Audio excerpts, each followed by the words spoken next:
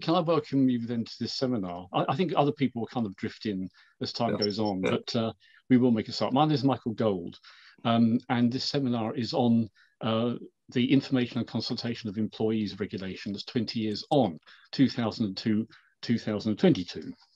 And the reason for the seminar is because it is exactly just over, actually, 20 years since the European Union adopted its directive on informing and consulting employees across the member states. And the directive, passed in March 2002, became law in the United Kingdom in 2005 and was implemented through the Information and Consultation of Employees Regulations. And ICE is often abbreviated to ICE. So we talk about the ICE regulations in case you're wondering what ICE stands for. And it was phased in to cover all companies with 50 employees or more by 2008. So it's been in force, fully in force, about 14 years in the UK. And it covers, in theory, anyway, about 75% of the UK workforce. And what we want to do in this seminar is just a look to see how effective, or indeed how ineffective, the directive has been over the last 20 years in both the UK and in Ireland, the countries which it was mainly aimed at. So I will start with a brief examination of the role of joint consultation committees in the UK and works councils across Europe, because it's against that background that we have to understand the directive. Then after that, Aline Conchon will explain trade union expectations of the directive at the time and give us an update of the current situation in Europe. And then Brian McGann will talk about the situation in Ireland and Tony Burke on the situation in the UK. And then there'll be ample time for discussion, observations at the end. A particularly warm welcome to those of you, if you haven't attended the History and Policy Forum seminar before, and particularly if you're from outside London, or indeed one of our international speakers or international audience. The advantage of Zoom is it does allow you to expand from London across the globe, actually. So a very warm welcome to all of you. If you want to know more about the work of the History and Policy Forum, then there is a very good website. Put History and Policy Forum into your search machine, your search engine, and it'll bring up what you need to do. Now, before introducing the three speakers, just some very quick housekeeping notes. It is a Zoom seminar, so there might be the occasional problem. And if I suddenly fade or disappear, or there's a internet connection problem, I hope John might take over briefly as the chair. However, yes, thank you, John. Then please mute unless you're speaking, because there can be a background noise as we know. Each speaker, well, Aline will have about 15 minutes or so, and then Tony and Brian will have about 25 minutes, or let's see how it goes. And as I say, we'll have a good time at the end for a discussion, at least half an hour, if not more. If you'd like to make a contribution, either kind of turn your video on wave, or else use that little button at the bottom that kind of puts a thumbs up or a hand or something. I'll call you. But what I might do at the end, if there's a lot of questions, I might take some of them together in order to make the questioning a bit more streamlined. Also, I should just point out that the seminar is being recorded, and I hope you're okay with that. And then, unless there are any further questions from any of you, I'd like to introduce the three speakers, and we are extremely grateful to them for their time and effort in coming. So, a very warm welcome to Aline, Tony, and to Brian. Aline, who will speak first, is going to speak about the union expectations of the ICE directive and where we are today. Aline is the Senior Policy Advisor at Industrial Europe, which is the European Trade Union Federation of Manufacturing, Mining and Energy Workers. And she coordinates Industrial Europe's work on vocational education and training, and also in the area of company policy, which is policies aimed at supporting trade union action in multinational companies. And she's been involved in the area about 15 years and has developed a high level of expertise about employee participation. Brian McGann, who will speak on implementation of the ICE directive in Ireland, is head of organisational development for the Irish Union, that's the largest Irish trade union, SIPTU, Services Industrial Professional and Technical Union. He's also head of SIPTU College and executive director of the Ideas Institute, which provides upskilling training for SIPTU members, and has a long-standing interest also in employee participation, as long as he says 40 years experience in the private, commercial, semi-state and health sectors in Ireland, of which 30 years has been spent in all sectors of the Irish Post Office and Post. And then Tony Burke will speak finally on implementation of the ICE Directive in the UK. Tony is former Assistant General Secretary of Unite here in the UK, and also currently president of the Confederation of Shipbuilding and Engineering Workers unions. Tony worked in the print industry and was Assistant General Secretary of Amicus, which later merged with Unite, but really is one of the few trade union officials in the UK who has a great deal of expertise about this particular directive, having been involved at the practical end of its implementation in the UK. And so we're extremely grateful to him too for coming along. Now, having said all that, I just want to say a few words, and there will be a few words, about the origins and significance of the directive itself. I just really want to explain by way of background where the directive has come from and why we're discussing it now, you know, what its significance is. And I think we need to make a distinction between joint consultation committees in the UK and works councils in the rest of Europe, or most of the rest of Europe. Now, I mean, that really is the key distinction. It explains where the directive is coming from. Joint consultation committees have long existed in the UK, not least because of their significance in the Second World War in productivity.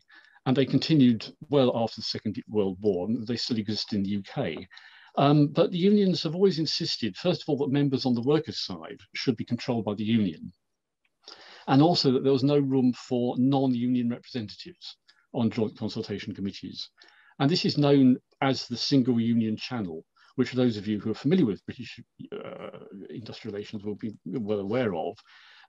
Basically, if you're not a member of a trade union, then you don't have collective rights to representation.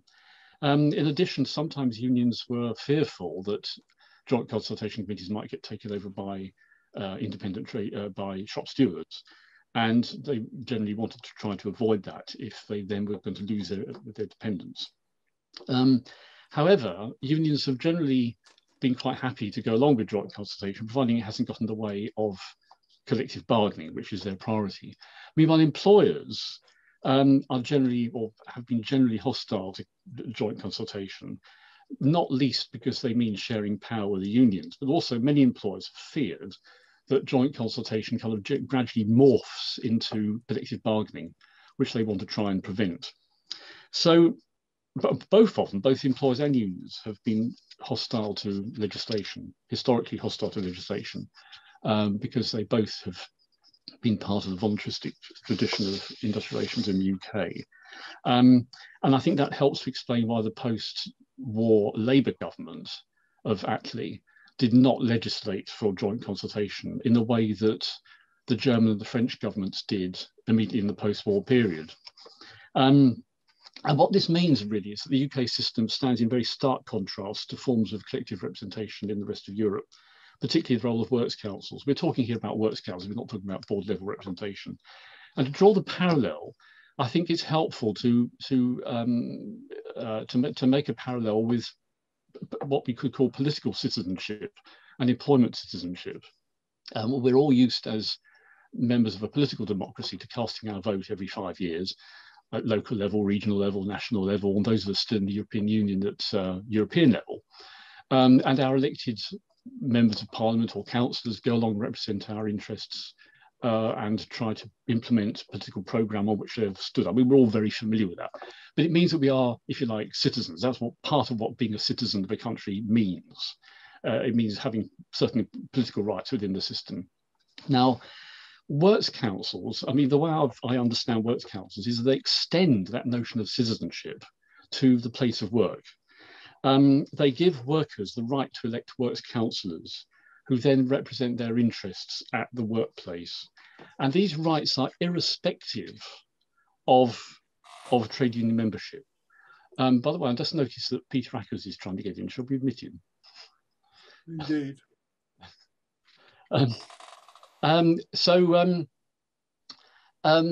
Works councils represent employees irrespective of trade union membership. I mean, that really is a critical distinction, a very, very important one, a very, very basic point that needs to be made.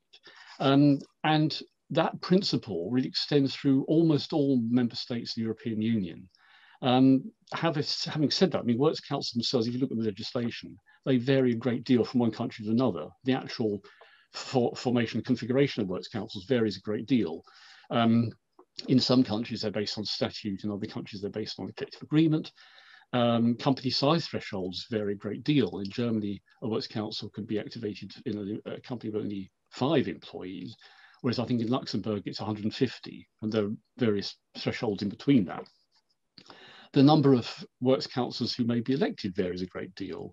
The composition varies. In some countries, they are employee-only panels. In other countries, they include management as part of the actual committee. Nomination rights vary. I could go on, but the other important point is the information and consultation and co-determination rights vary a great deal as well. I think German works councils have quite extensive co-determination rights, for example, over areas like methods of remuneration, shift patterns, regrading, things like that, which means they actually have a veto over management decisions. And again, that is quite a considerable influence to have at the workplace. So the key point then is that works councils establish in each member state a floor of basic employee rights to information and consultation that establishes, what I see as employment citizenship, which stands in marked contrast to Ireland and UK, where collective rights are really restricted to trade union membership. And this is where pressure for the ICE directive came from. It's in this anomalous position of the UK and Ireland. And I think there are 2 sources, just briefly before I hand over to Aline. The first one was with the European Works Council Directive in 1994, which conferred rights to information consultation on workers in larger multinational companies based in Europe. And these companies were constrained to have a European Works Council, which represented the interests of workers at European level, group European level within these companies. And so what this meant, paradoxically, was that a UK employee might be working for, say, a French or an American, South African multinational, and have rights to information and consultation at European group level, but not have them at domestic national level in the UK, which created a kind of representation gap between European level and domestic level. And that was clearly anomalous and something that needed to be dealt with by the Commission for the sake of uniformity and coherence. And of course, that point also extended to Ireland. And then after 2004, with enlargement, there are other countries as well in that position. So, for example, Cyprus and Malta, and I think Bulgaria and Romania were in a similar position to the UK and Ireland. And then secondly, the other point of pressure was that the problem was compounded by the gradual adoption of further directives by the Commission covering specific areas of industrial relations where information and consultation was important, so-called contextual directives.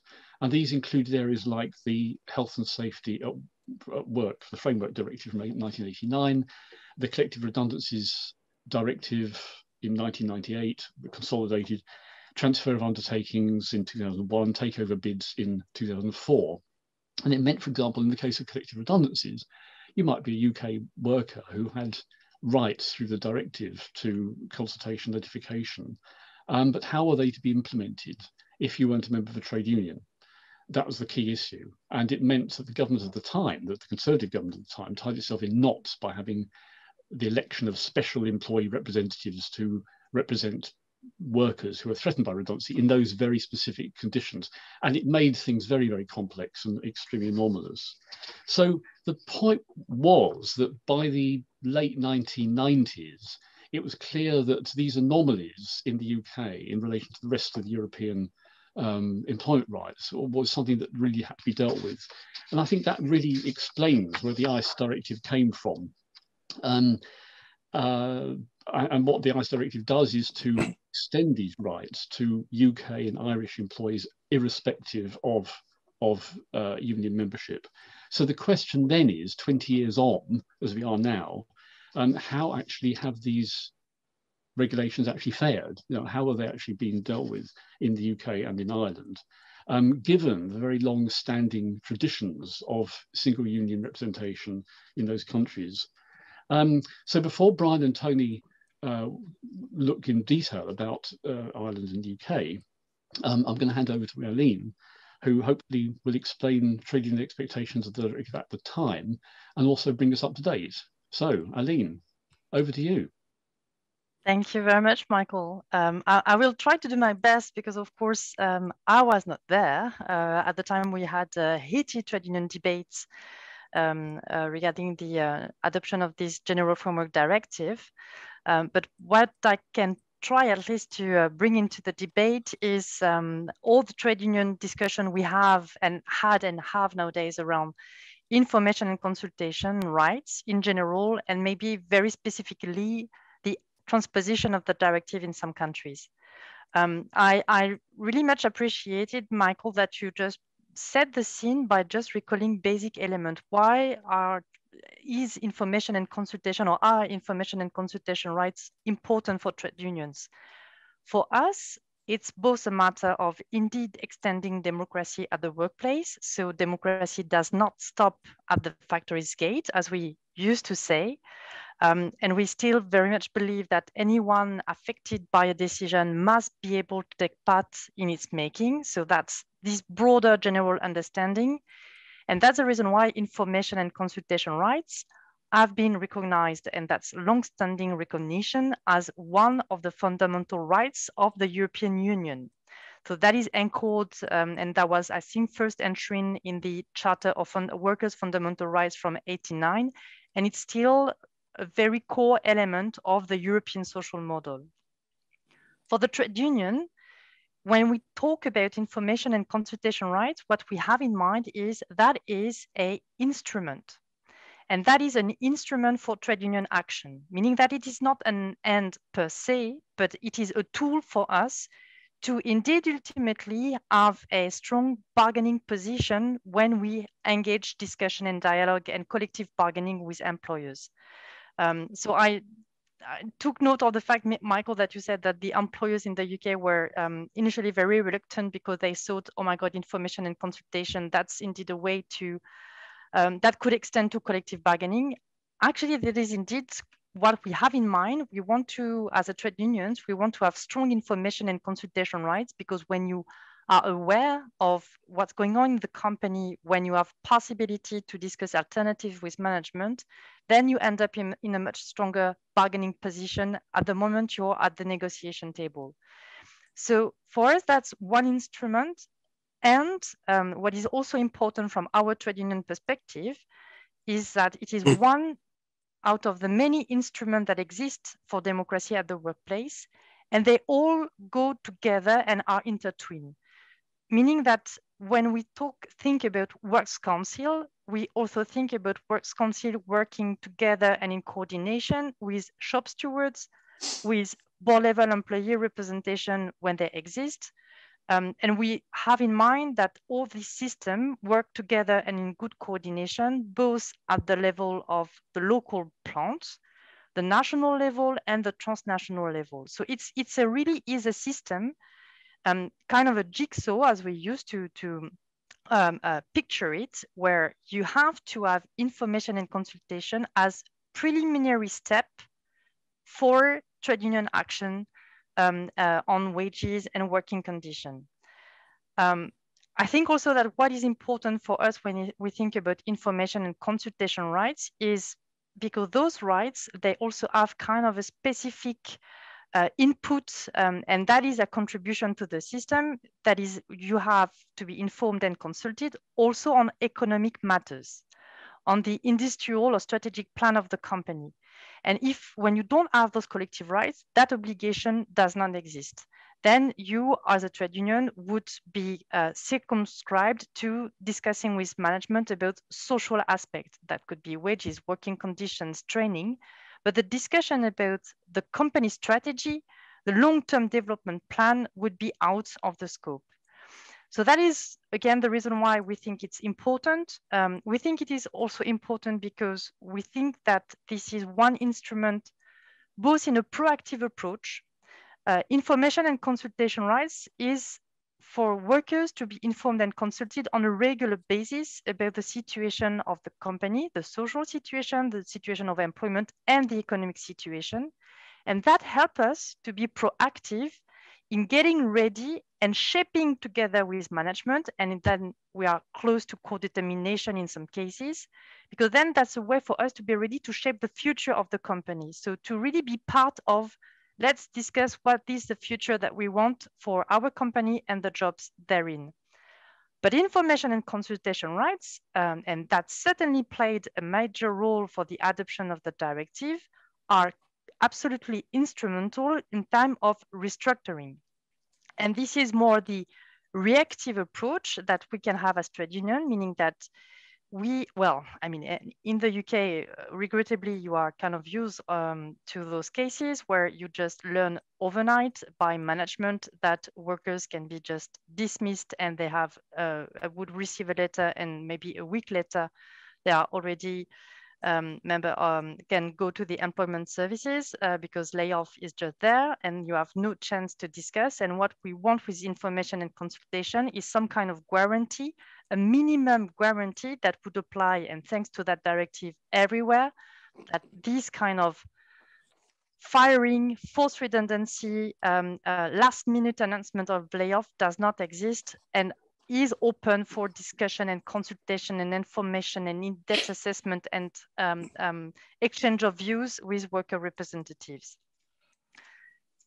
When indeed, as Michael mentioned, so maybe I don't need to put that into context again, but when the European Works Council started to kick off and really be active body, so the EWC directive dates from 1994, really started to be implemented and enforced 1996. And then we started to have experiment in many companies about indeed that transnational level of information and consultation, so transnational level of dialogue. And that's indeed when we realized, okay, but it's so weird that the European management inform and consult on company strategy, but that information and consultation does not cascade down to the national and local level.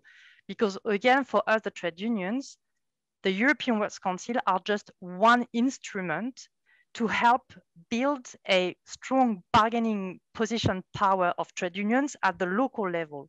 So you need to have all this cascading down to the local level.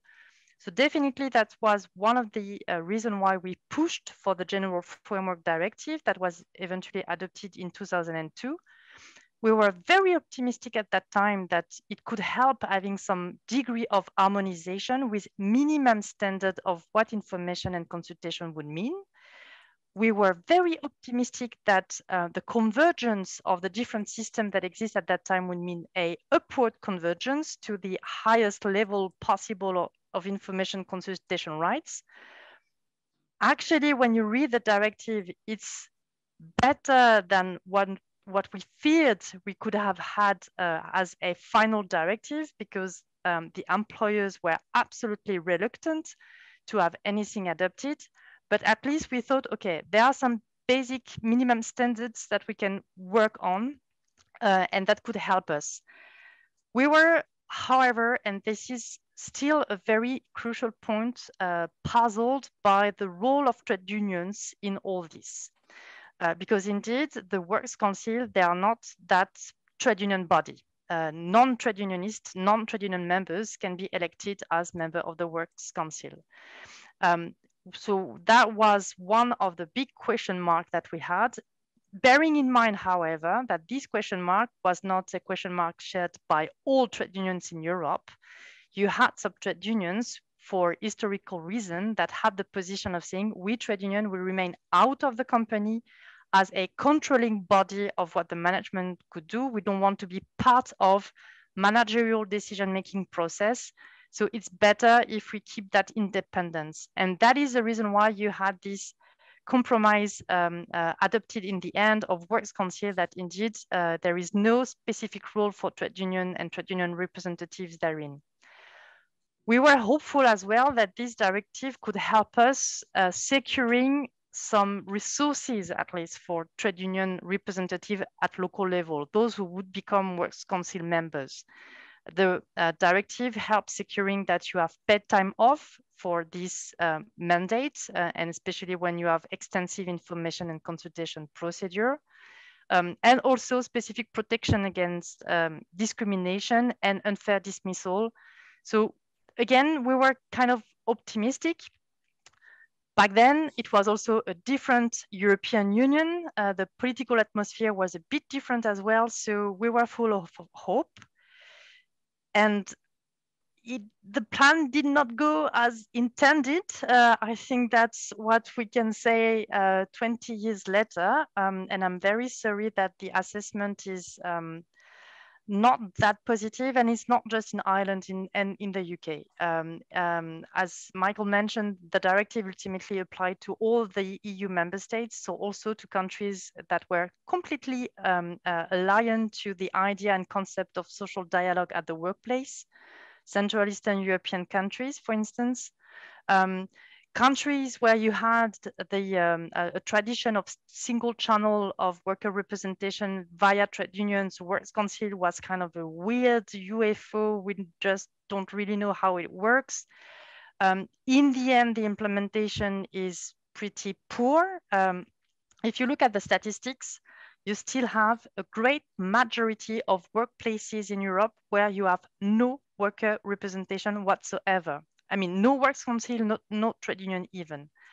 I think now is the case that only 1/3 of workplaces in private sector have some form of worker representation. We're talking about 1/3, and we're talking about a directive that is in application for 20 years. So that's a major failure, we believe. Also, we could have seen, actually, this is one of the problems we have in how to work out together with those Works Council.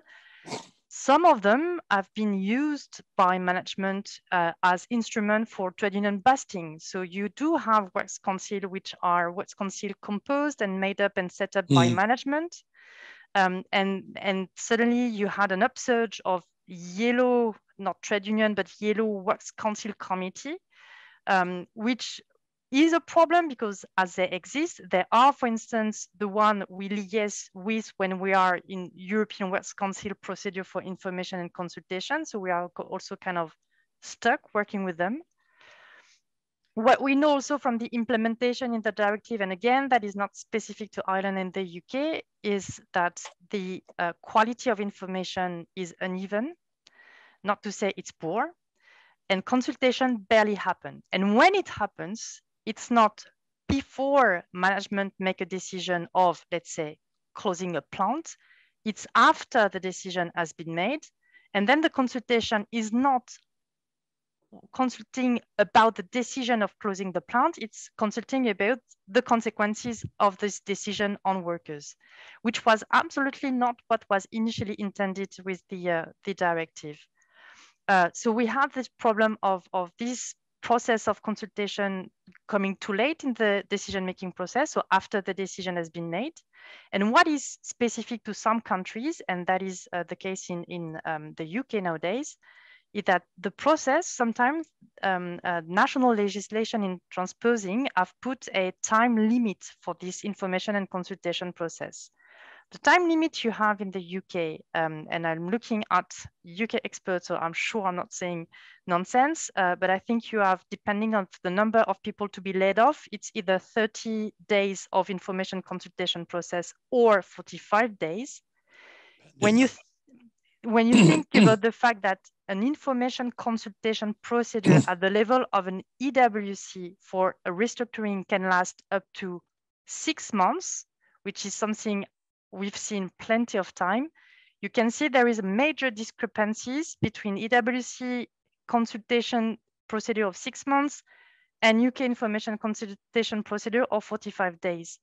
Then whatever the WC would decide in the end, it will have no effect, because in the UK, something will have been made and decided and deal struck in 45 days. So we also, in the end, lack this coordination link. So that directive did not manage to achieve that. Harmonization is still not there. We still have plenty of different systems in different countries. We ended up with a really fragmented European legal framework on information and consultation. The idea of the 2002-14 directive was to bring harmonization. We thought at that time that it means that this directive would be a benchmark for any future legislation from the European level that would say, oh, you need information and consultation of workers, please refer to the General Framework Directive. Actually, it's not the case. So nowadays you have more than 15 different pieces of EU legislation that does refer to information and consultation rights to some extent.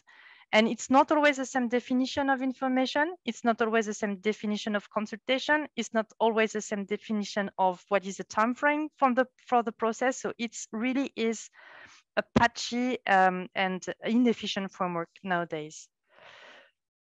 Now the problem we have and we face is talking about today that we need those rights.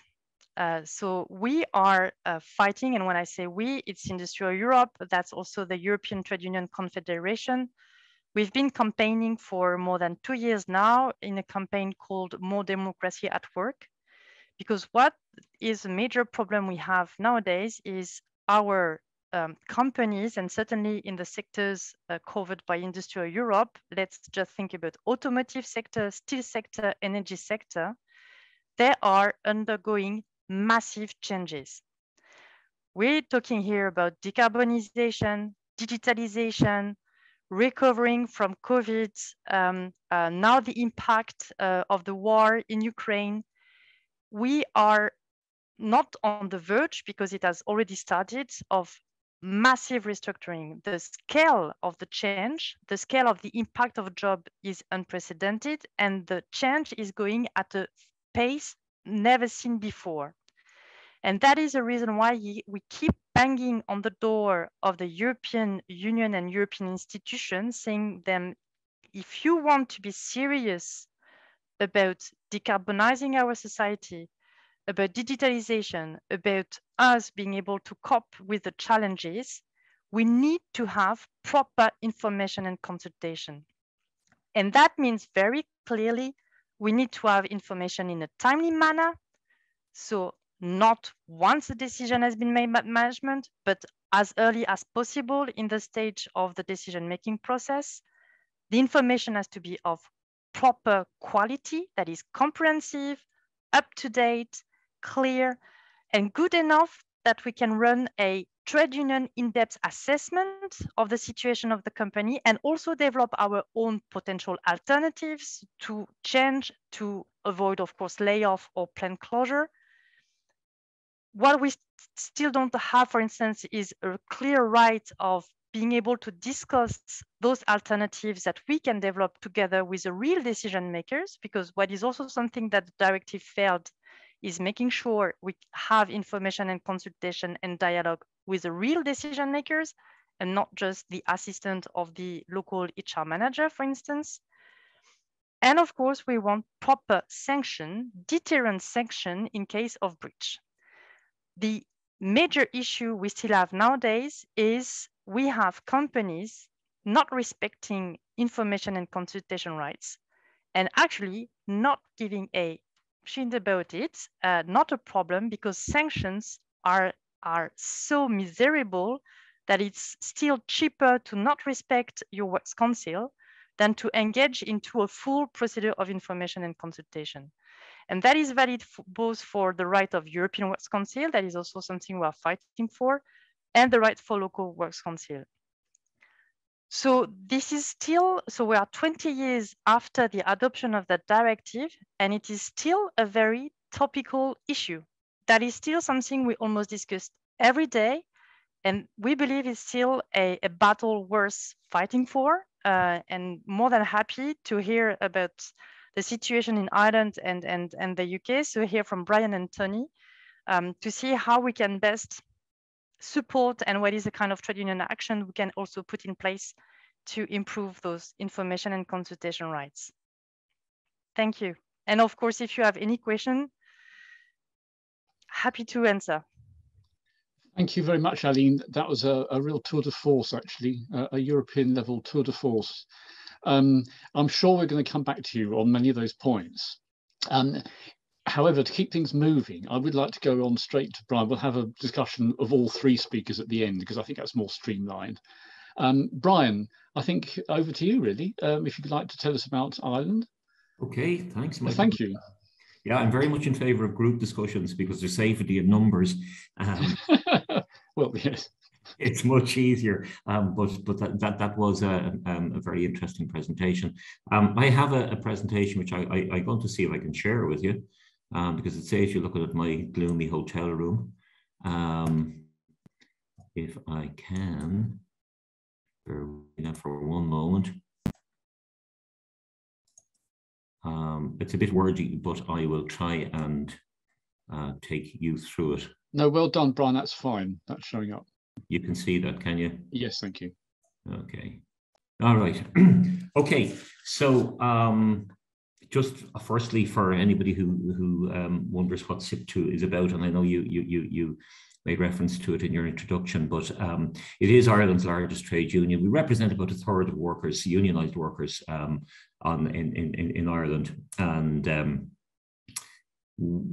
our union is based on the divisional structure. So we have divisions in the public sector and divisions in the private sector: health, public administration and community, manufacturing services, and CHOC, which is transport, energy, aviation and construction. So that's how we've structured the union, and we would be one of the leading members of the Irish Congress of Trade Unions, which is the Irish Trade Union Confederation.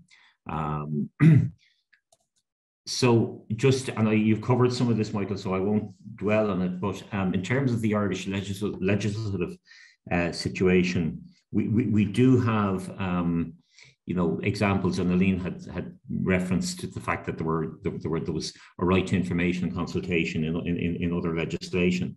So we would have had the Worker Participation Act, which was provided for worker directors in semi-state companies, the Works Council's, European Works Council's legislation, and rights under some of the Employment Acts, rights to information and consultation around insolvency and redundancy, obviously in terms of health and safety, and the Data Protection Act. So there's quite a number of pieces of legislation where there's provision for the right to information and consultation.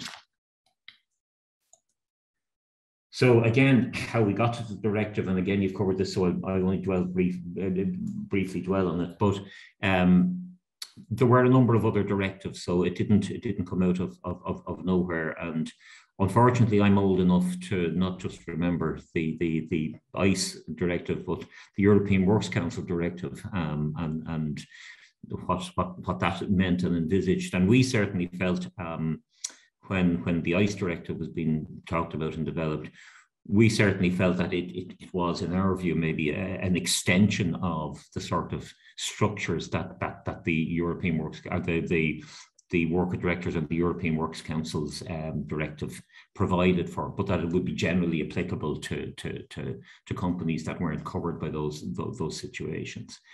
So it's directives building one on top of the other. Again, I'm going to skip over that slide because everybody knows what the directive involves. But at the time, there was a lot of debate and a lot of controversy around the transposition of the directive into Irish law. And although the directive was brought forward in 2002, it was 2006 before the Irish legislation was actually enacted. But the employers were concerned, and IVEC would be the employers' confederation.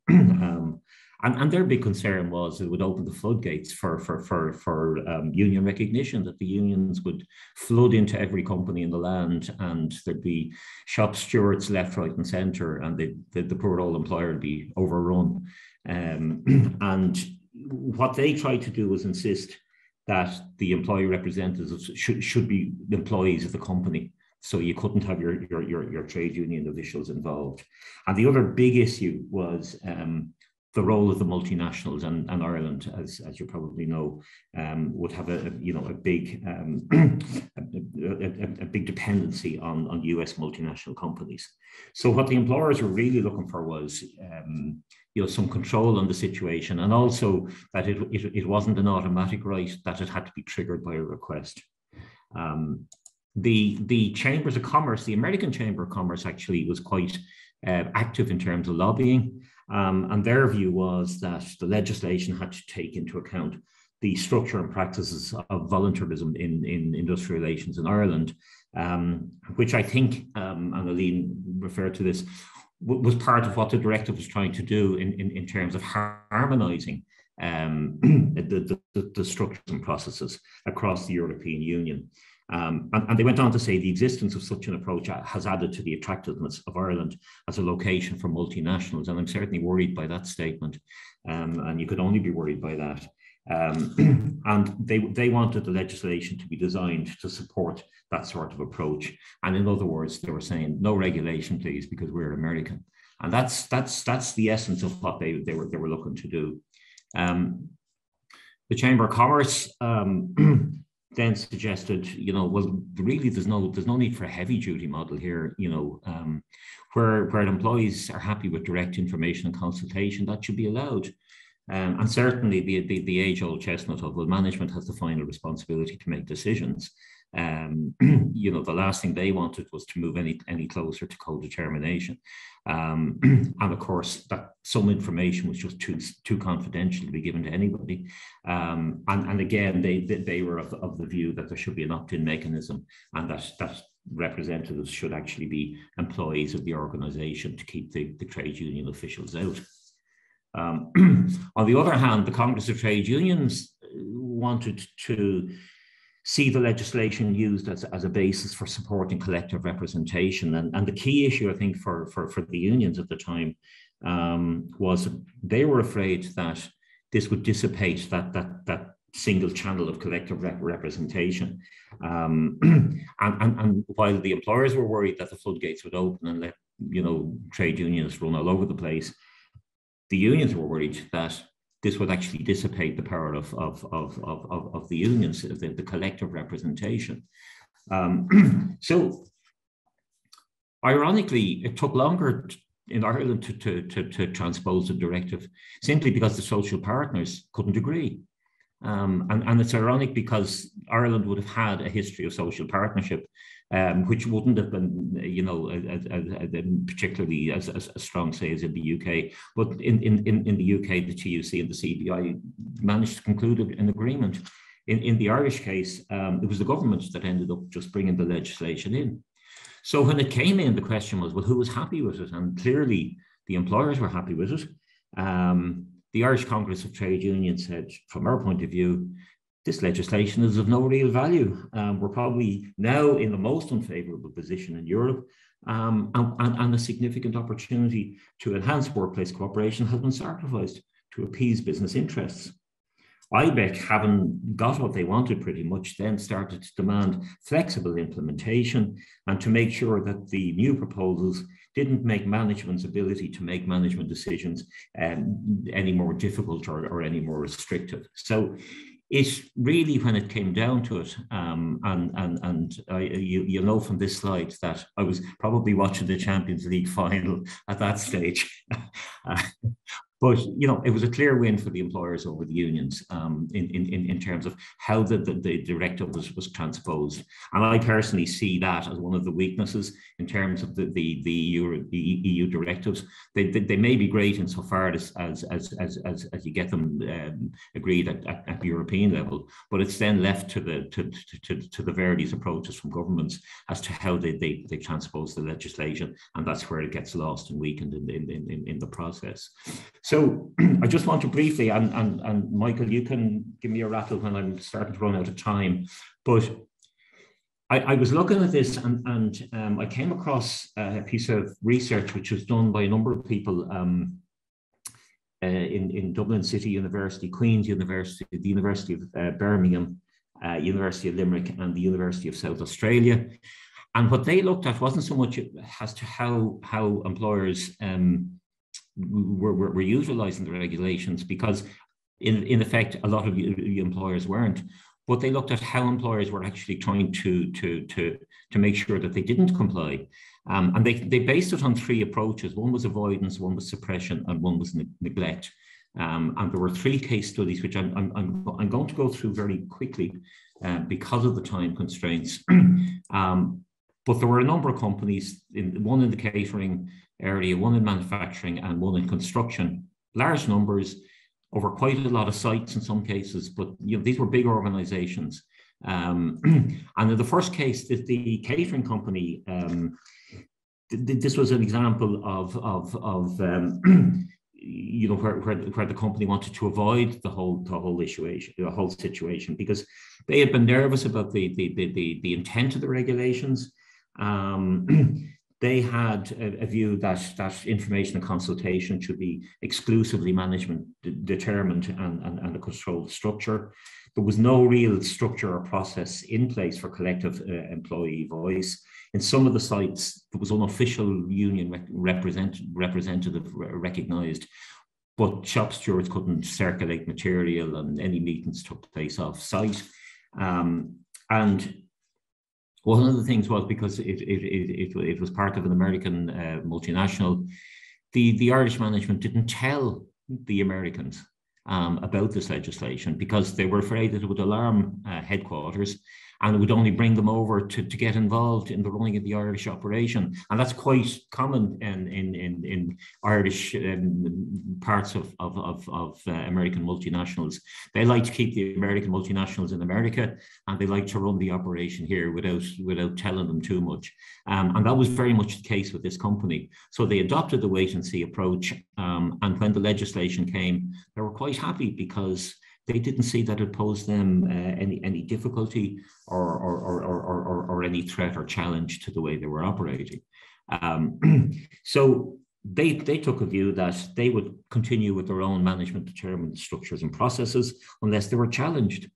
And one of the things was, in the absence of any meaningful regulatory oversight, there was no real risk to them. They could just keep going, and nobody was really going to say anything about it unless somebody started to challenge that.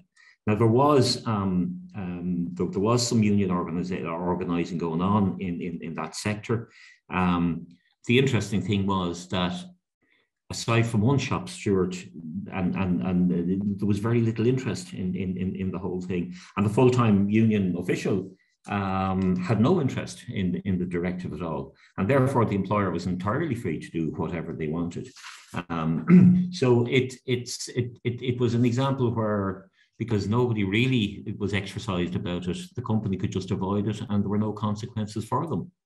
In the second case study, it's somewhat different, because the manufacturing company took a view that they were just going to suppress this, and they took that view in response to a request that was triggered under the directive. Now, this company was very much involved in top-down communication on a one-to-one, individual one-to-one basis, and it was a lot of sort of one-to-one meetings with supervisors. So there was no real collective structure. The trigger request in this case was advanced via the Labour Court. And the Labour Court contacted the employer.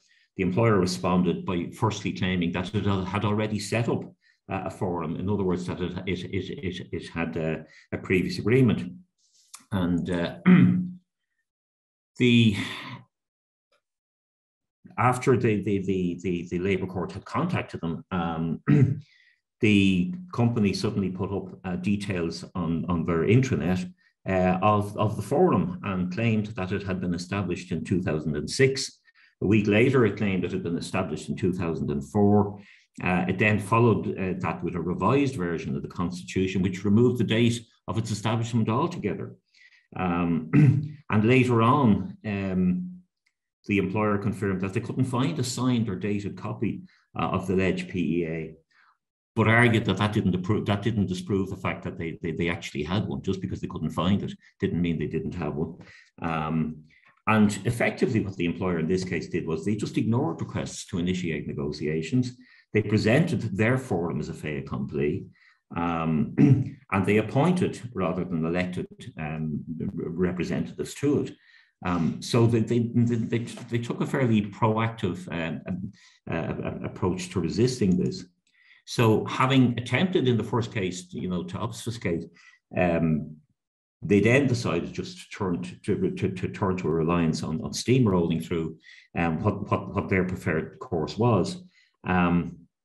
They did appoint two of the employees who had been involved in requesting the compliance with the forum, but they obstructed the forum meetings because they argued that the forum wasn't compliant with the regulations, and they contended that the period of 3 months for negotiating had elapsed, and that the standard rules should apply. And the company's response to that was to suspend the forum and hold a plant-wide referendum to settle the matter. But the thing was, the referendum process was reported by activists to be highly tainted by employer threats that if the standard rules were adopted, the American owner's investment in the plant would suffer. So if you want the regulations, you lose your job, and that's your choice of which you're going to vote for. And of course, the outcome of that was always going to be fairly obvious. There was no formal declaration of the referendum results, and attempts to get the results of the voting were unsuccessful. The thing was that this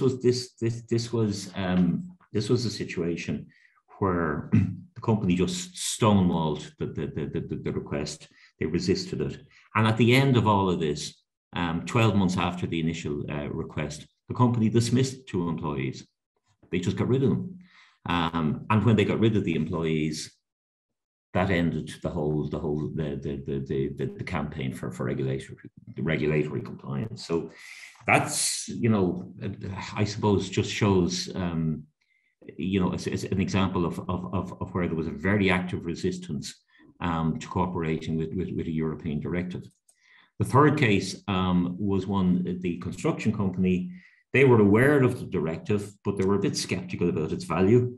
And when the legislation was brought into force, they weren't particularly bothered about it. They felt, well, look, we have our own appropriate structures and processes in place, and sure, we can just regard those as pre-existing agreements. And that's the approach that they took to it. They did acknowledge that apart from health and safety, and obviously that would be a huge issue around construction, that consultation wasn't necessarily well developed. They did argue that each site was autonomous in terms of information sharing and workplace dialogue. And so basically they said, well, it's up to each site to adopt its own process on information disclosure.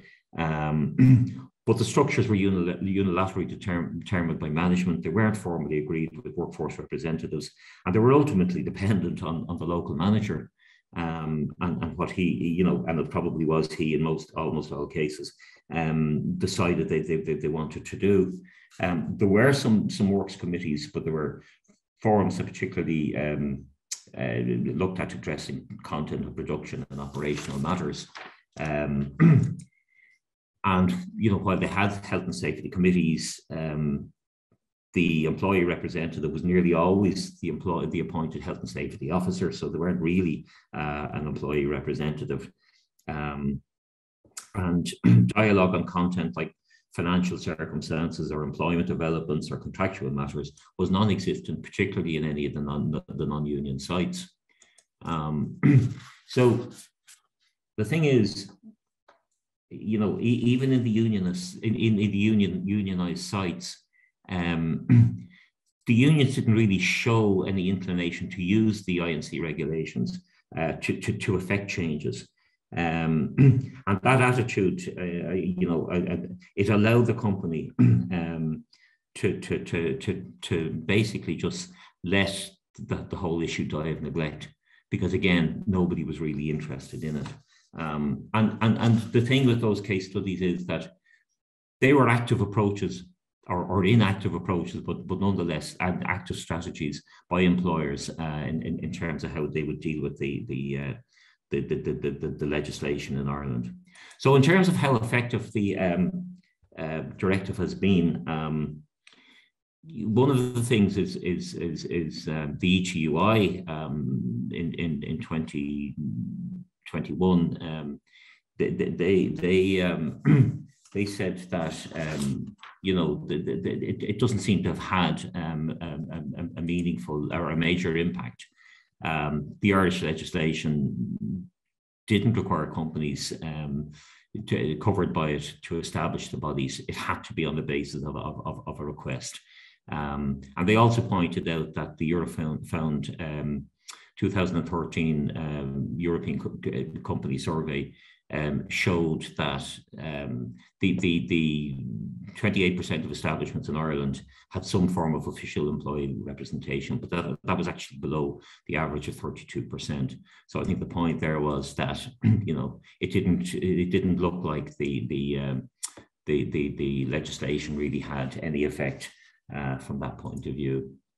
In terms of the view within SIPTU, I got a number of comments from people when I went talking to them, and I've just listed some of them here. One person said the only one I was aware of was Tesco, but that was before the legislation, and that doesn't function anymore. And the view was that there were a number of employee forums, but they tended to be in organisations who were trying to keep the union out, or where there was a partial membership, and where the employer just didn't want to engage with the union for collective bargaining purposes. So I think that the view of our own union was that it hadn't really achieved what had been intended. And it's clear that the unions haven't embraced the legislation, to be fair, that needs to be said, I think. But that's not surprising given the ICTU view and the legislation was brought forward. Employers don't want the structures, and if they do, it's most likely because they're adopting a union avoidance or a resistance strategy. Governments seem to have legislated in fear of the American multinationals. And I suppose that's understandable given the level of investment. One of the other things I looked at in terms of this question was, well, so since 2006, how many cases have been taken through the Labour Court and the adjudication service? And it was quite interesting, the results. In terms of adjudication cases, there have been 7 since 2006. And as you can see there, they've either all been lost or withdrawn, or the claimant didn't turn up. So that's it. Since the legislation was brought forward in 2006, 7 cases. In terms of the Labour Court, there were 6 cases, and 5 of those 6 failed, and 1 of them was successful. Interestingly enough, it was one brought by the trade unions, because most of the other cases weren't. They were either brought by individuals or brought by solicitors. And I've just listed there the outcome. It's just the end of the Labour Court recommendation, because I think it's interesting to note. They say, having regard to all the circumstances of this case, the court must conclude the union's complaint is well founded, and that the HSE, which is the employer, the Health Service Executive in Ireland, contravened the agreement by its failure to inform and consult with the unions. The court recommends the HSE should assure the unions that should the need for a similar initiative arise in the future, there'll be full and adequate consultation. But really, we don't consider that it's appropriate to make any other recommendations. So, on the one case that was won, the court said, yeah, look, you shouldn't have done it. But really, that's about as far as it goes. No penalties, no fines, no nothing. And that's, maybe says something about the legislation and how it's fared out since. In terms of some suggestions, I definitely think we need to move away from a requirement for workers to trigger the mechanism. That's if you look at health and safety legislation, if you look at other forms of legislation, the requirement isn't for workers to trigger the mechanism. The employer has to actually do things. And there needs to be some sort of mandatory statutory requirement for employers to provide information and consultation. There needs to be some independent and regulatory oversight just to make sure that forums aren't simply, you know, stuffed by management, that they are actually meaningful bodies, and that, that there's a provision for a right to training and access to expert services, as there would be with European Works Councils, and you know, an acknowledgement that there should be some union input into the design of the structure where the company is unionised. That's it. So thanks very much. And if you have any questions, wait until I have other people with me and they might be able to answer them for me. Thank you. Many thanks, Brian. Again, that was a really great performance, extremely comprehensive, and I'm sure, again, I've got loads of questions. I'm sure many others will too. But we'll come back to them after we've heard from Tony. Tony, I think it's up to you now. Yeah, thanks very much, Michael. And okay. I found the contributions fantastic. Certainly from my comrade Aileen on how the problems in Europe, and also from Brian. What Brian's just given you a report on is very much reflected about what happened in the UK. I just want to, what I think is best to do is concentrate on what actually happened and why the union that I was Deputy General Secretary of, the Graphical Paper and Media Union, embraced the ICE regulations and how we got off the ground on them, why we thought it was important, and then also contrast that as to what actually happened in the TUC and the British Trade Union movement and where we go from here. Overall, I would head this a missed opportunity because it was at the time something that the union I came from, the GPMU, second nature. Those of you who know anything about the history of trade unions in the printing industry will know there was a high level of membership, a high level of collective bargaining, either at local level and at national level, and also a high level of involvement with employers at national level and at local level as well. Why did we back it? Well, two reasons. One is we had a fair amount of experience, or we developed a fair amount of experience about what went on in Europe. The GPMU was a major affiliate of the International Graphical Federation, which eventually became UNI. And we had good relationships with unions in Scandinavia, but in particular, the union in Germany, IG Media, who we were involved in a series of bilateral training and information exchanges with shop stewards and local reps and full-time officials becoming involved. And it dawned on many of us in the GPM that the German system of co-determination, which was something that we could perhaps begin to have a look at. So we had, like Brian has said, we had some good relationships with employers through European Works Councils. And when the ICE regulations came on board, came out after a lot of problems, we took the view that it was better to embrace it and get on board with it and use it to our own advantage. Now that proved more difficult than we thought, but nonetheless, I can say that two important things happened. One is we were blindsided by Yellow Pages, the telephone directory. You remember them? They kept fire doors open in factories and things of that nature. Yellow Pages, we had collective bargaining with that company, but only for artists and designers. The vast majority of workers were sales reps, administration staff, and various other people. But we had a good relationship with them. And their HR phoned me up and said to me one day, can we have a quick word with you? Only this new legislation's coming in. And we didn't know that much about it, but showed some interest. before we could do too much about it, because we only represented small pockets of members who worked in art studios inside 3 or 4 of their sites, the company had put together a pre-deal. They put it on the internet.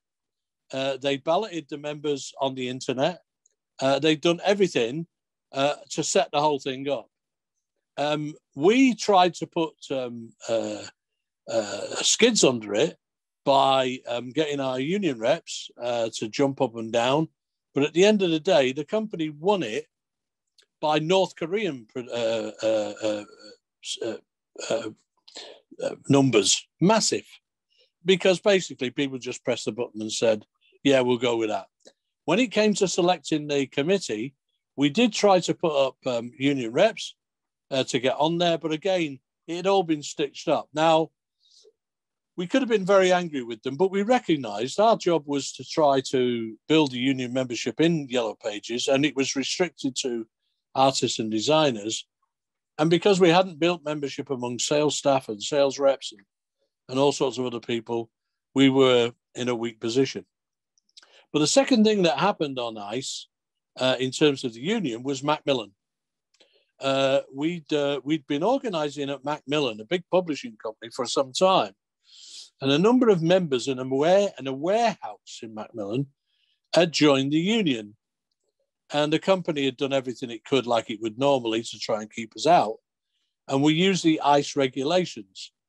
And I thought, having been on the CUC General Council when it was all agreed that this was going to be a good opportunity to recruit and organise, this was one way to go.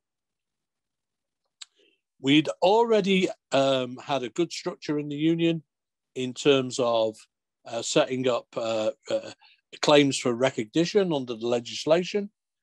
We had a department with staff in there who knew what to do, who knew all the pitfalls, so we thought we'd be okay. It was only when we decided to do it ourselves and recognise that what we had to do, the union couldn't do it. We had to get an individual or a group of individuals to progress the request for information and consultation as a start. And we did that. And we got willing volunteers to be able to do it. And the people who did it did a good job in front of the CAC. We had to employ lawyers to do it for us. They had to give us a lot of advice and support, as well as our senior member of staff, John Hayward, some of you know him, who handled it all the way through. Why was it important? Well, we won it. I mean, the company put up the worst case possible. I have never seen a multinational corporation perform like it. They put up very junior HR people. They thought it was a joke. They hadn't got preparation done. And our union members who gave evidence on the part of the union to the CAC were great. They did a fantastic job. And the company actually made a complete pig's ear of it. What it did, it gave us an opportunity to get I&C. And then from there, we got formal recognition. So that was very, very important. We'd been used to European Works Councils a little bit. We've been used to control. There was very, very few company works committees. One or two places had them, but they were where we weren't particularly strong, and the company had set up a works committee of some format and tried to claim that that was a base. In the end, we established a policy that every national officer within their own cluster of companies and industries were responsible for securing information and consultation agreements with the companies. As you would expect, they went for the ones that they had good relationships with, and it wasn't going to be the biggest problem in the world.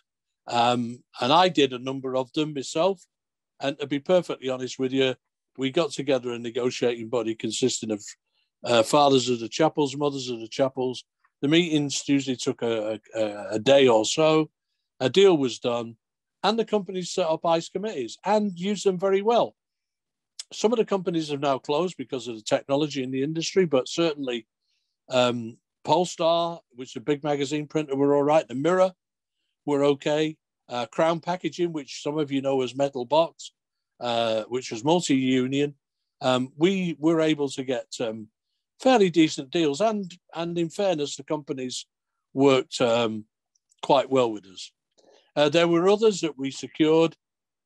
It was hard work getting some of the union reps to think that this was vitally important. Some actually saw it as being very important, particularly when they got the opportunity to talk to the senior management and able to have a discussion and an argument with them. So that's how we came about it. I think at the end, not at the end, but at the point at which we began to taper off, I think we had something like 35, 36 agreements with companies, and we did okay. GPMU merged with Amicus, which was a manufacturing union, and didn't have a real problem in as much as Amicus was sort of okay with it. They were part of the in the European Works Councils, etc. It was not the biggest problem in the world. But at the end of the day, the impetus had got taken out. Officers were given other duties to look at as people left and we didn't replace. So it became quite difficult. TUC. I was a member of the General Council and the Executive Committee of the TUC. And I can well recall a away day meeting where there was a full explanation of how this ICE would work. And the TUC officers and staff said, this gives us an opportunity to build trade unionism in every company in the UK over a certain size. And I thought, yep, good idea, something we should go for. And the TUC decided to take the show on the road, do regional meetings. And again, I thought that was a good idea. I was quite supportive. I was part of the General Council members who went to the signing off the deal in Downing Street with Tony Blair and listened to the last vestiges of a horror from employers. One in particular who said, and I took grave exception and said it to him bluntly, what I thought of his comments, was that if we have workers involved in, and we're having to divulge this information, then some of the shop stewards and union reps in the unions will divulge the information to the stock exchange and make money out of it themselves. Absolute ludicrous for a comment to be made like that. And I made the point that this was a ludicrous point of view. And I think Blair, probably for the first time ever, agreed with the trade unions about something. It was a long, difficult negotiation with the employers to get the deal, but we got there. And some were okay, some were difficult.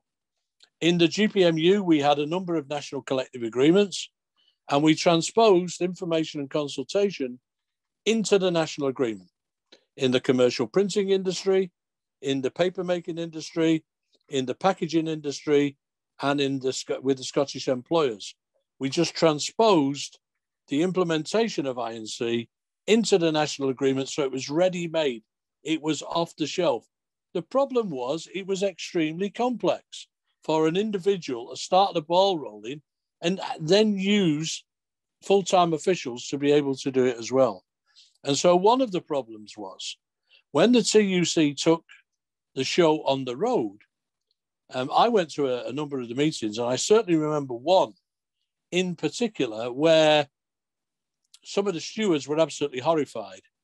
Do you mean that we have to sit down with non-union people? Yes. Oh, well, we're not doing that. Does it mean that we have to have signed confidentiality arrangements? Yes. Oh, we're not going to do that.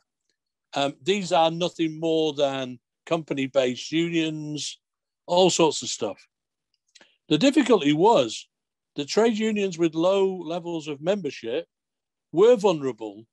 And I remember people from other unions, no names, no pat drill, saying these would be stacked out by employee place persons. People would get on who knew nothing about it. They'd be there just to go for the lunch and whatever. And there was real cynicism towards it. One of the things I can say is we did get some non-union people on some of the committees that we set up, primarily because, of course, you had to cover the whole of the workforce. So you would always have to cover administration and sales staff. And they got their own slot. And it was never a problem for us, Chair, because what we did and our officers who were involved basically got those people to join the union, gave them a union application form, gave them all the information. I remember at one where the non-union people complained bitterly to the management that the union people were properly trained. They all had folders, pens, union polo shirts, everything.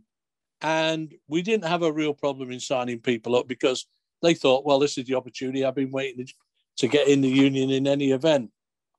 So we had those agreements.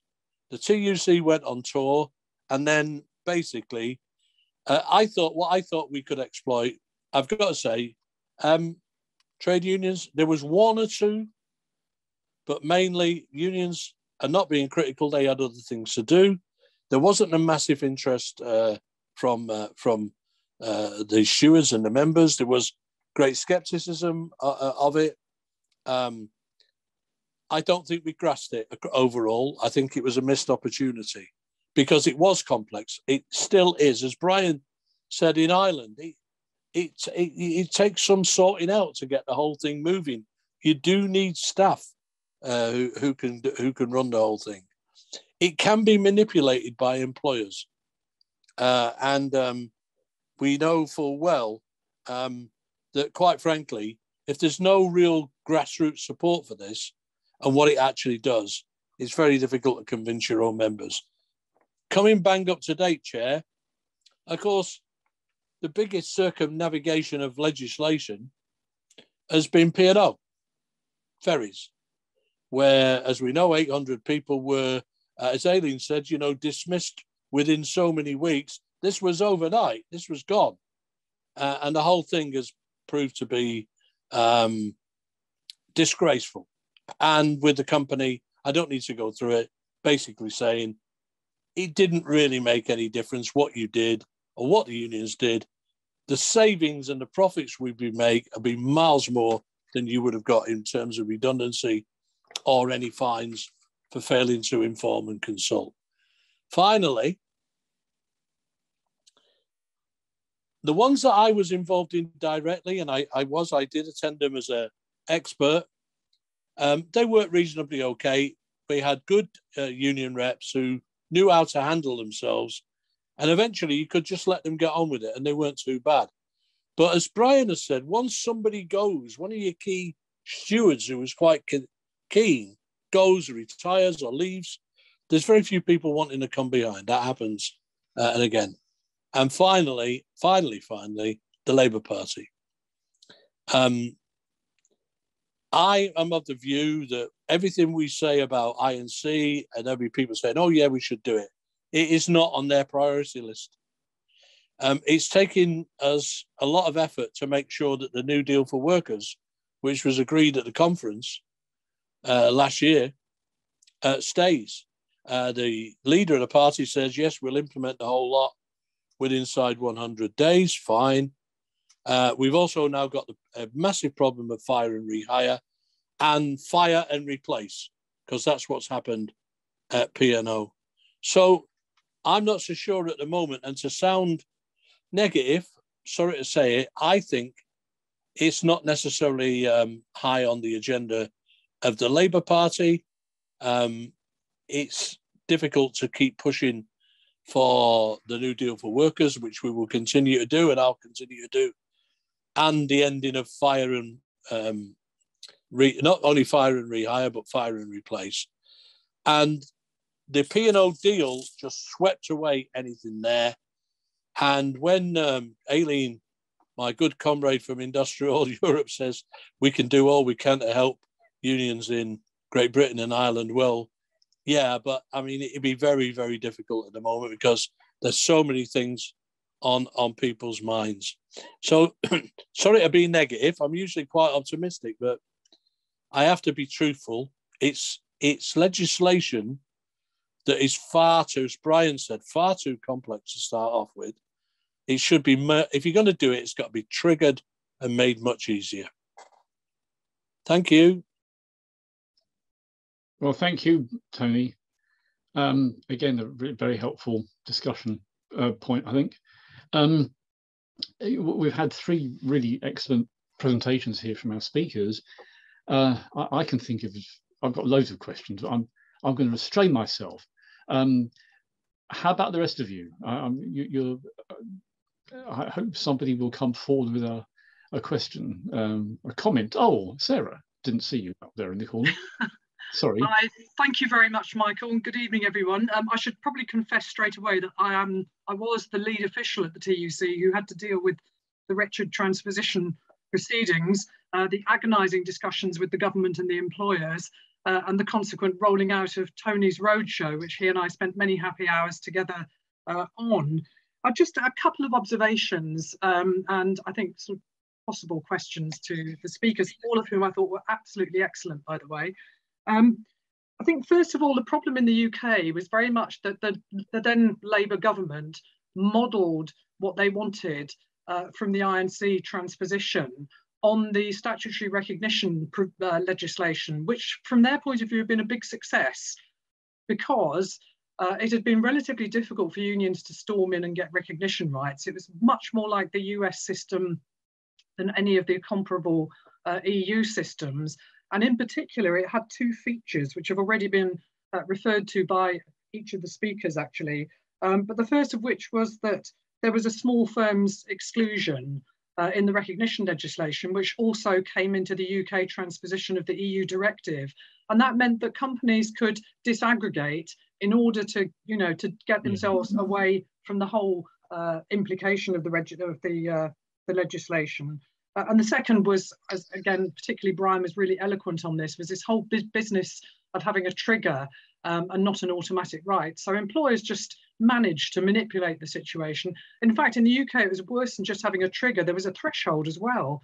So it couldn't just be an employee pulling the trigger. You had to get up to a percentage of proven membership support, exactly as with the statutory recognition scheme, before you could even start off the ICE proceedings. So I have to say, I share, unfortunately, I'm an optimistic person by nature, but I share Tony's, should we call it cynicism possibly, or certainly, yeah, it is pessimism about whether these regulations in the UK could ever really deliver anything now in terms of growing the union membership, improving collective relations with employers.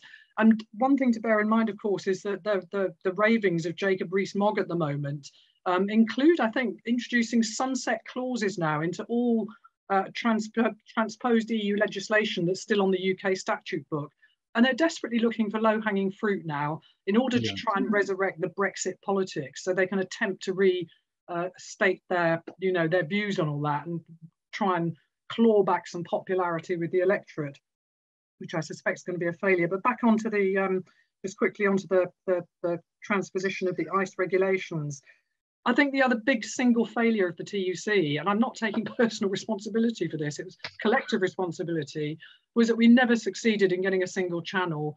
And I can understand why the unions were fearful about this, because there was nothing in there that protected existing collective bargaining rights. Or what we argued in the negotiations at the TUC, as Tony will remember, is that where a union was recognised, the ICE arrangements would just be the icing on the cake. They would just be become part of that. You wouldn't have to go through the trigger and all that other stuff. But the CBI wouldn't have any of that, and therefore nor would the government.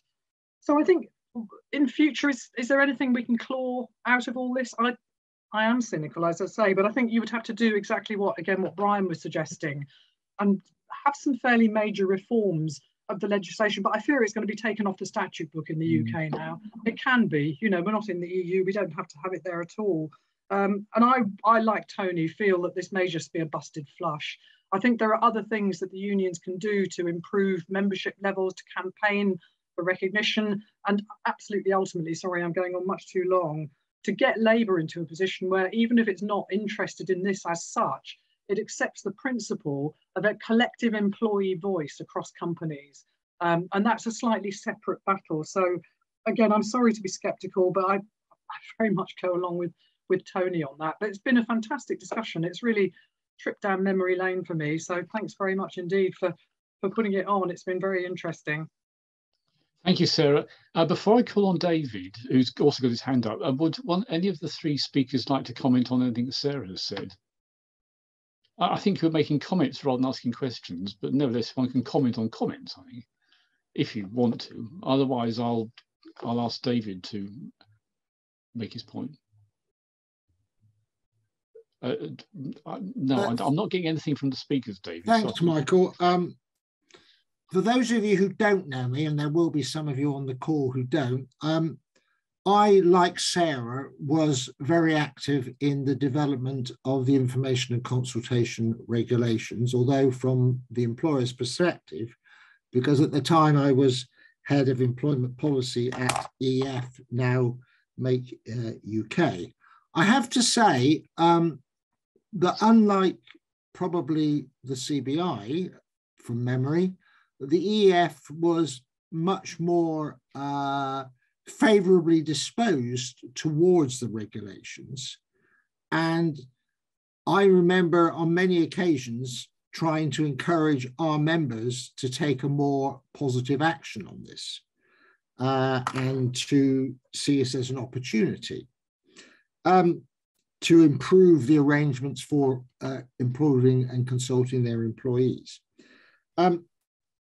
I have to say that I always felt, and I think Sarah, who I've sat on many panels with on this particular issue, will have heard me say this before. I used to think that the outcome of the regulations were either going to be that they would be used by employers to marginalise trade unions, which seems to be very much what has happened in Ireland, or used by trade unions to widen the opportunity to demonstrate their ability to represent their members to non-unionised employees. And I have to say, I thought that actually the trade union would win the day on this.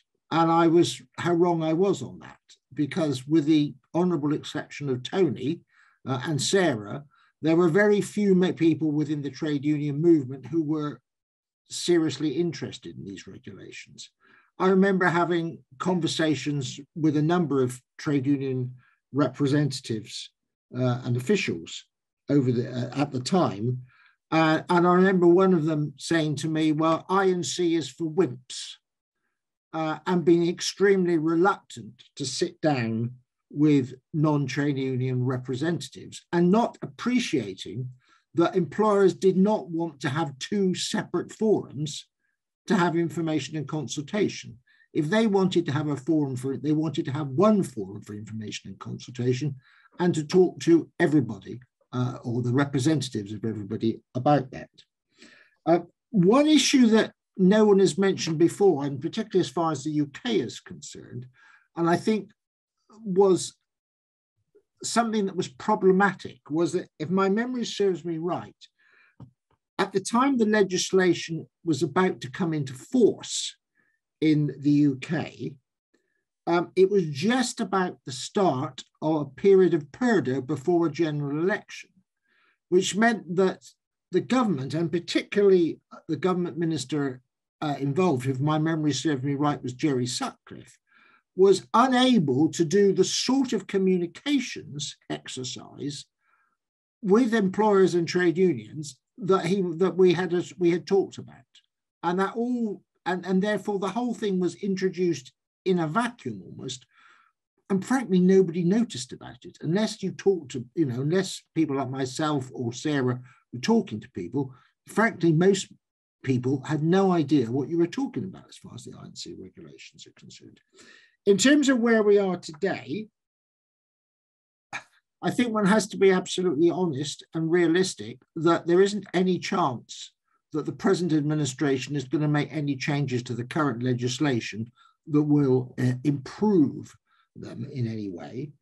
And my view would be that it's a shame that there aren't more people like Tony who saw, quite honestly, the real opportunity that this gave to their members and could make use of the regulations, you know, on a concerted basis. I think if the TUC really got their act together and the trade union movement, they could make a serious involvement in this. But unfortunately, there doesn't seem to be any great appetite within either the TUC or any of the trade unions that I can see to do that. Right. Thank you, David. Any comments from either Tony, Aline, or from Brian? Yeah, can I just make a point there that Please, on David's comment? I mean, please. This was the GPMU had a particular reason because of our levels of membership and strength and deep involvement inside the industry. And it wasn't just a one-off person. I mean, the whole of our executive council of the union, our general secretary at the time, Tony Dubbins, was an enthusiast for it. And so were our national officers. And that's why we drove it as hard as we possibly could. As I say, I think that we could be so pessimistic about it. I just think at the moment, trade unions have got other fish to fry. And having gone back and rethought about all the things that we've been through, there are a number of things that we need to do. And, you know, that the trigger mechanism and all the other things just don't make it easy. They were done. I mean, let's not kid ourselves. They transposed the CAC procedure for recognition into the ICE. And that's hard work. In doing that, you have to be on the ball all the time. So, I mean, I'm not saying it can never come back. I'm saying that there needs to be a case made for Labour in particular to say, yes, we can do it, and why we need to do it. And, you know, after P&O, after some of the other horror stories and perhaps more, they might be a little bit more attuned to what we need to do. Thanks, Tony. John, I'll take you next. I know Aline's got a hand up, but John, if you'd like to ask your question or make a comment, maybe Aline can reply to that as well. Unmute. You need to unmute, John. John, you need to unmute. Yes, I know. All right, sorry. It depends on how many times you have to press the button before it unmutes. But anyway, yeah.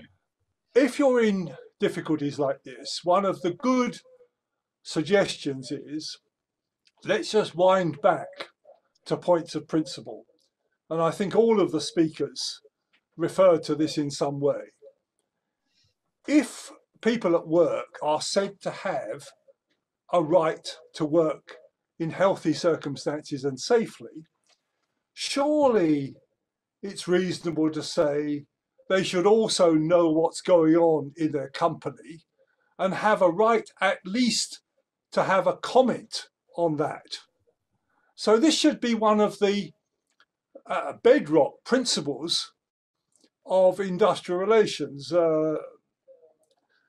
Michael, you mentioned right at the end, it is in some senses an extension of the democracy. I put it differently.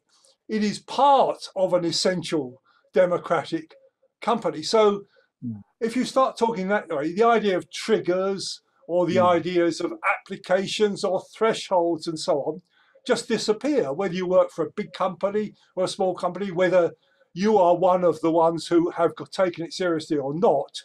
You've all got the right, just as you have the right not to be run over by a forklift truck. So that's the principle you start from. And Tony has made the point, we need to be making the case. I would have thought we made the case not for the ICE regulations, but for the principle that the ICE regulations was going to help us to achieve. So that's the first point I wanted to make. And it seems to me that that point hasn't been made strongly enough with the Labour Party or with employers, frankly, David, although you are more receptive to that argument than I know many employers I've met are. There's a compliment buried there somewhere. The second point I wanted to make was that if we're going to pursue this, then surely we need to clear the decks a bit, because as everybody has said, this whole area is bedeviled by fears, suspicions, myths, and so on. I'm just going to ask a question of fact. Has any research been done which demonstrated the extent to which, in places where there is union recognition, the introduction of non-union people onto representative committees has actually, in real life, weakened the trade union? This is a constant fear. I had that constant fear for 20 or 30 years. I never saw many examples of it happening. I just wonder whether anybody has, or whether that's something we could say, well, yeah, theoretically it's a problem, but practically it isn't. So let's move on. Okay, well, I've spoken long enough. Principle, but also let's clear some of the myths and suspicions out of the way and try and see policy a bit more clearly. Thanks. Thank you, John. Aline. Yeah, well, that's a really interesting discussion because I have the feeling that we have to go back to the fundamentals element of the discussion. John, you referred again to the fact that, Jesus Christ, we are just talking about democracy at the workplace. How come the interest is so limited for those information and consultation rights? My point being that I was listening to you and I'm concerned. Well, of course, I'm not old enough to was active at the time when the directive was discussed, but I've been long enough working in the Brussels bubble of European trade union movement to share with you that it's not just the Labour Party having a limited interest. It's almost all sides. And I have to admit also internally within the trade union movement, as Tony mentioned, the house is burning like from everywhere. The challenges are massive. You guys, you had Brexit on top of everything to manage. And in the course of the events, the thinking about the instrument you need to cope with the change, to anticipate the change in companies, to cushion the effect on workers, I mean, the discussion about the instrument, and again, that's the rights to trade unions, the right of collective bargaining, but also the rights for information and consultation, they've been lost in the process. If you look at the discussion at the in the Brussels bubble, actually you have had no new European directive granting new rights for information, consultation, or participation since 2005. That was a cross-border merger directive. Since then, nothing new, meaning that since then, every European directive, when they mention information and consultation, they refer to existing directives. There have been nothing new big element, or maybe sometimes they try to fix the loopholes in some directive, as was the case for the directive on European Works Council that was recasted in 2009. But apart from that, nothing new.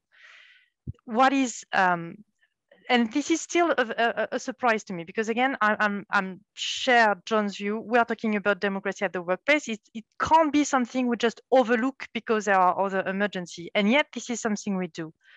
But also from the on the side of European policymakers, you might have heard about the European Pillar of Social Rights that was supposed to be the silver bullet delivering finally all those rights workers were demanding for decades.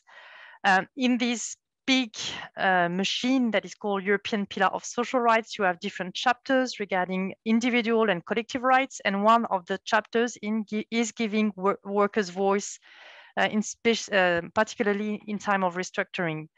And there, so we're talking about something that was already adopted years ago. And there you had a chapter, we, the European Commission and the European Union, we commit to come up with proposal to strengthen rights for information, consultation, dialogue, and involvement of workers in decision makings.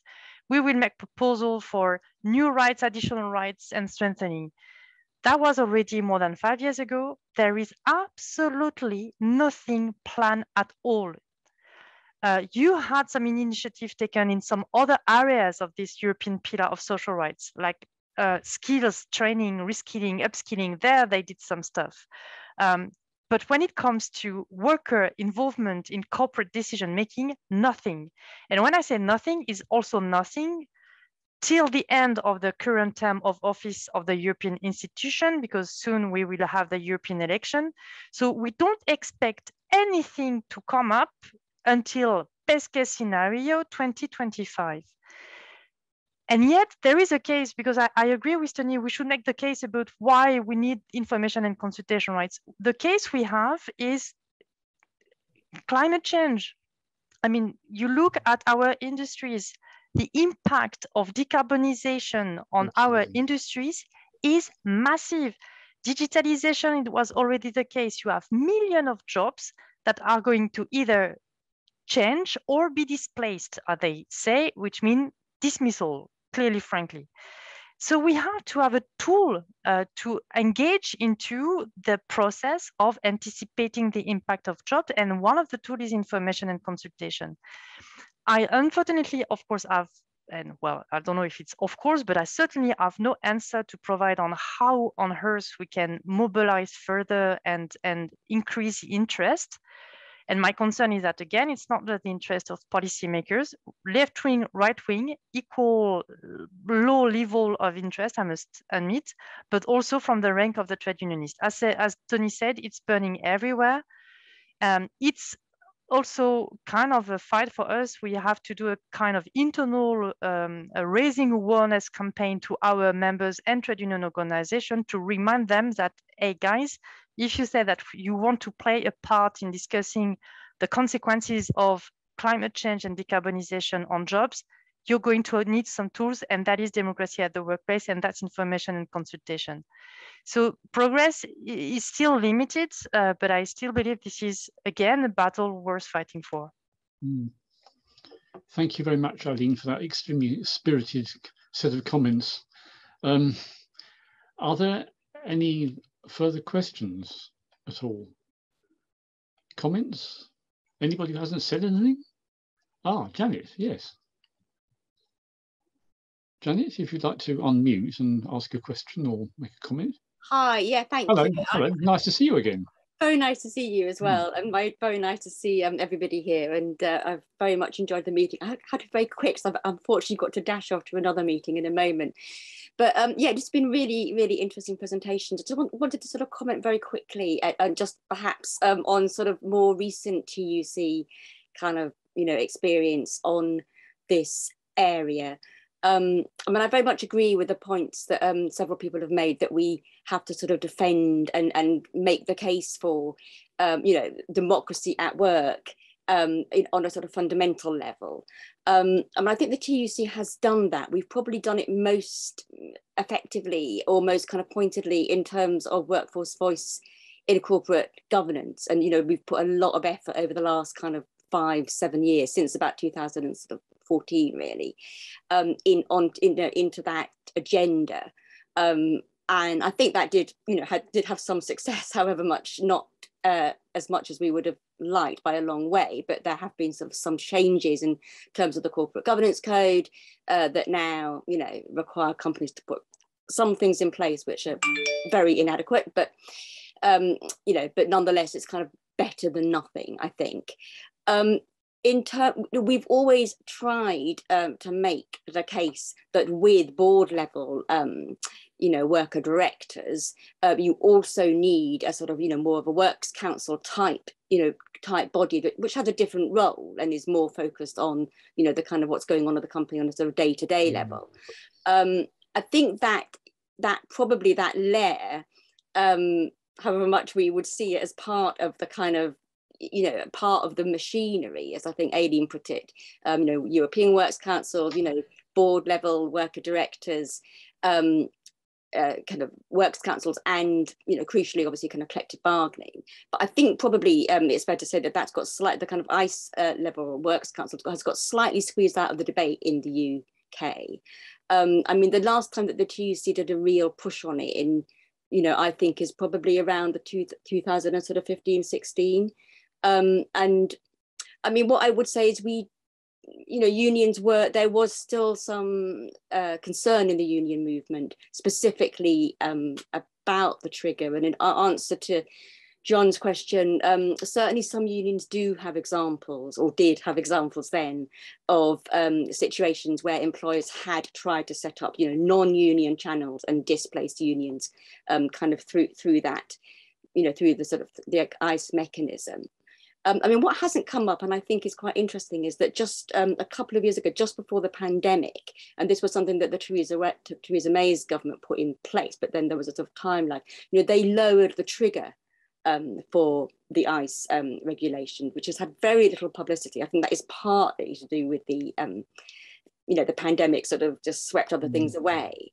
As far as I'm aware, and we did do a little bit of work with the IPA on it at the time, but as far as I'm aware, it's not really had any impact on increasing the number of, you know, ICE kind of requests and so on and so forth.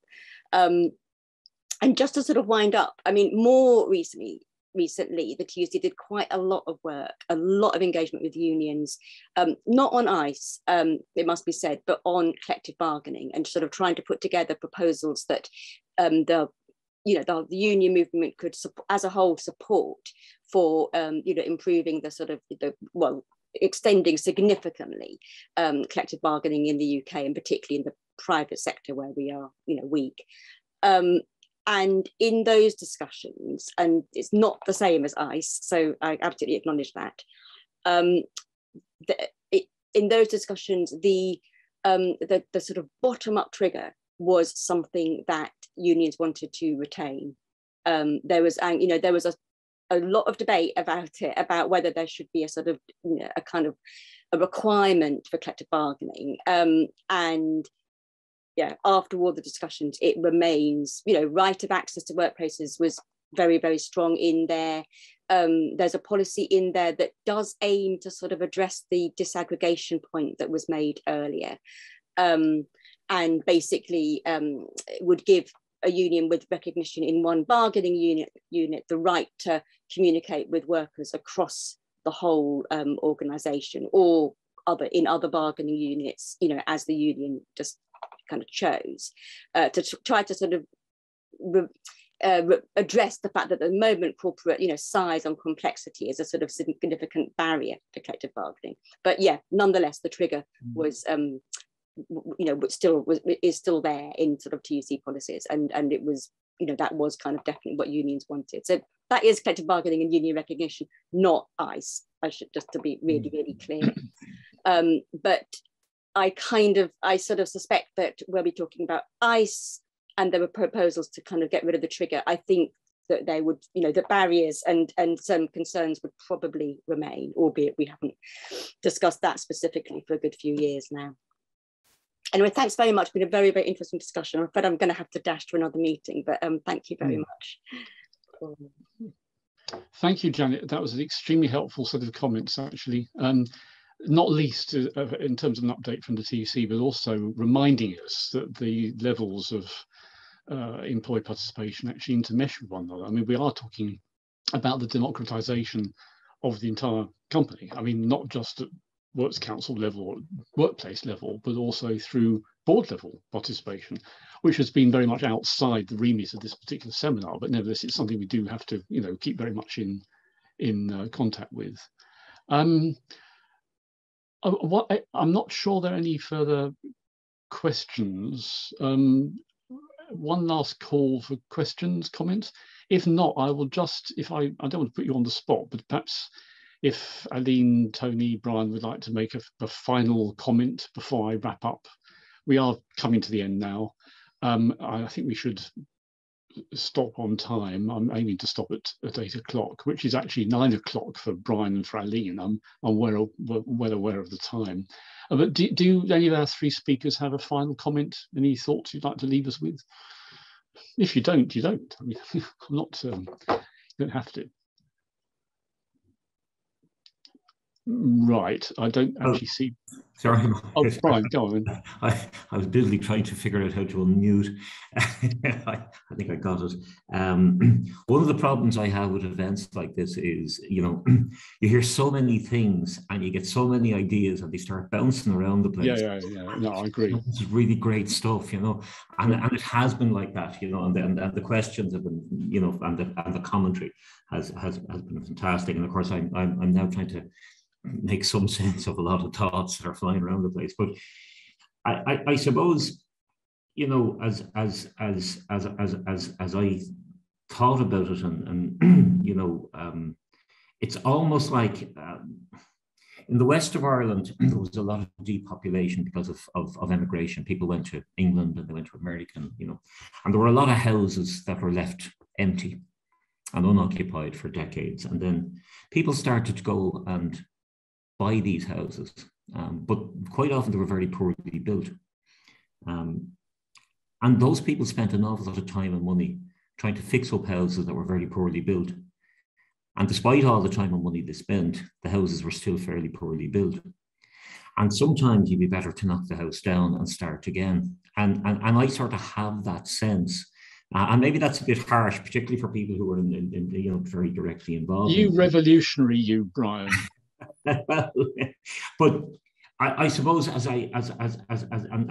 this is some of the thought, or these are some of the thoughts that were going on in my head, and they don't necessarily make sense. But I'm involved, as you would know, Michael, in workplace innovation, direct participation, and those issues in the context of workplace democracy, which is hugely important. And as we've had previous discussions about, the fact that I would certainly be of the view that workplace democracy is an essential component of societal democracy, which itself is under threat. So it's not simply about workers; it's actually about the whole of society, in my view, the issue. But to some degree, I'm beginning to wonder, on the basis of this conversation, do we need to reframe the conversation? And because Aline was referencing the issues of climate change and digitalization, and those issues and the attacks on democracy that we see across the world, they weren't there in the 1990s to the extent that they are now, and for the generations that are coming through, they're the sort of things that they connect into. And maybe we need to sort of take a step back and say, yeah, we need this. We need workers to have a voice in their workplace, and it needs to be a meaningful voice, and they need to be involved in decisions that are made, because they're stakeholders, legitimate stakeholders, the same as everybody else. But the thing is, do we need to look at this from a different point of view and come at it again? I don't know, but I have a sense that maybe there might be a value in thinking that through. Certainly for me, there'll be a value in thinking it through. Yes. Thank you, Brian. Aline. I very much like the idea of a revolution. So, Brian, that's at least two of us. I'll back you up with great pleasure. Well, allez, three of us. That's the start of a revolution, guys. No, seriously speaking, that is something to be taken into consideration, like reframing the narrative, because indeed, when you talk to the young generation, democracy at the workplace, they don't even understand what you mean when you say democracy at the workplace. And when you go technical with talking about ICE or information consultation rights, they have no idea what it is. For them, worker involvement is when their CEO send them a direct email, like they send to all the employees to informed about whatever development. That's what they feel is democracy at the workplace. So there's quite a work for us to do. And maybe my last remark, which is really the trade union perspective on the discussion, is that our challenge is to make sure that we have information and consultation rights. We need them. We need that they work, are implemented and respected. At the same time, we have to make sure that it is not at the detriment of trade unions. And I'm saying this because at the moment, you can see that trends in all European debates and not very specifically on information consultation, many attempts from our dear right-wing policymakers at getting rid of the word trade union in many draft European legislation, and instead replacing by worker organization or works council. And we have to make sure that we're not entering also into a situation where trade unions are put into competition with those works council. So there's kind of a challenge for us, raising awareness, changing the narrative, and making sure trade unions are still in the picture. Thank you very much, Aline. Tony, do you want to say last word? No. No, it's okay. All covered. Okay, all right. Well, look, thanks everybody. I will begin to wrap up. I'm not going to try and summarize such a complex discussion because, like Brian said, you know, my brain is kind of reeling. All I would say, though, is that it's been said that works councils are a good idea without a constituency. And to some extent, that view has been kind of reflected here. But I would like to just comment on something that Aline has reminded us of, the challenges in front of us, you know, ranging from digitalization and the gig economy, decarbonisation, climate change, Brexit, COVID-19, Ukraine, I mean, you name it. These crises remind me, and somebody once said to me that the word in Chinese for crisis is also the same word for an opportunity. I have no idea if that's true. I need to find a Chinese speaker one day to confirm that or not. But actually, crises can be opportunities. And very often you see a crisis in European history has provided the opportunity for something good coming out of it. I mean, I think that's true. And I think that these major challenges, these huge challenges that Aline has reminded us of, are maybe the opportunity for helping to reframe that narrative along the lines that John has said, and well, not just John, but a number of you, that it is a question of first principles. It is a question of democratizing the workplace. We are all employment citizens, you know, at our workplace, and not just at workplace level, but all the way up to the board level and beyond, corporate governance and the whole lot. So I try to be positive when we end these seminars. And so, you know, the last thought I would leave you with is that, you know, if it's true that a crisis is an opportunity or can be an opportunity, then heaven knows we've got enough opportunities to reframe the narrative. So on that basis, I will say goodbye. But I would like to say, just before I do that, I want to thank very, very wholeheartedly our three speakers, Aline, Tony and Brian, for your time, for your dedication to this seminar, and for your fantastic thoughts, and for leading such a great discussion. Actually, it's been a great discussion. And that's really, you know, thanks to you. I know it's very late for you, and so even greater thanks for that. So a round of applause for our speakers. And I think we should end there probably.